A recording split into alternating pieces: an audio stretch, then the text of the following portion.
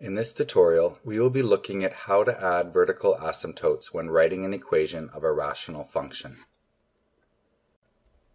First, when looking at and creating equations of rational functions, the vertical asymptotes are found in the denominator. Each factor in the denominator represents a different vertical asymptote. The most basic example is the following: 1 over x, which has a vertical asymptote at x equals 0. If the rational function you are writing an equation for has one vertical asymptote at x equals 0, you're done. It's 1 over x. But if it has one vertical asymptote at a different location, we can add or subtract appropriately. Think horizontal translation. Here, we have two rational functions with vertical asymptotes not at x equals 0. We had to move the vertical asymptote to the left and subtract to move it to the right.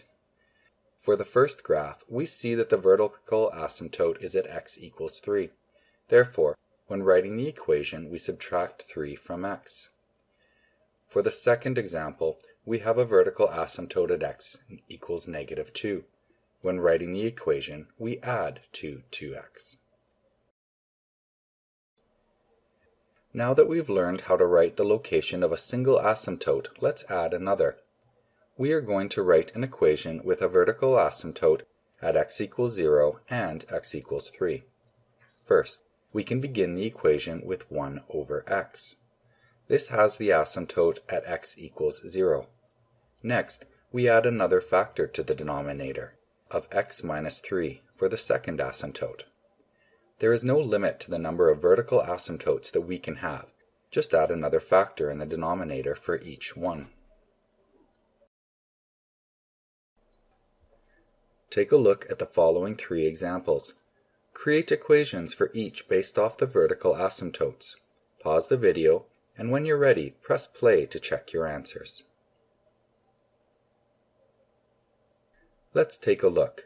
For the first example, we see an asymptote at x equals negative 5 and x equals 3. This will give us two factors in the denominator, x plus 5 and x minus 3. In the next example, it states that there are vertical asymptotes at x equals 0, 1, and 3.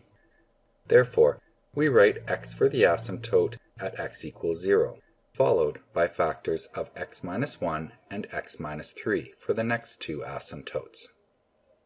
Finally, in this last example, we see there is a single asymptote at x equals 2.5.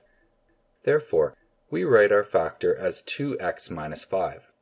A quick refresher: if our asymptote is at x equals 2.5, this is the same as writing 5 over 2, so x equals 5 over 2. Multiply both sides by 2 to get 2x equals 5. Subtract 5 from both sides to get 2x minus 5, which is our factor.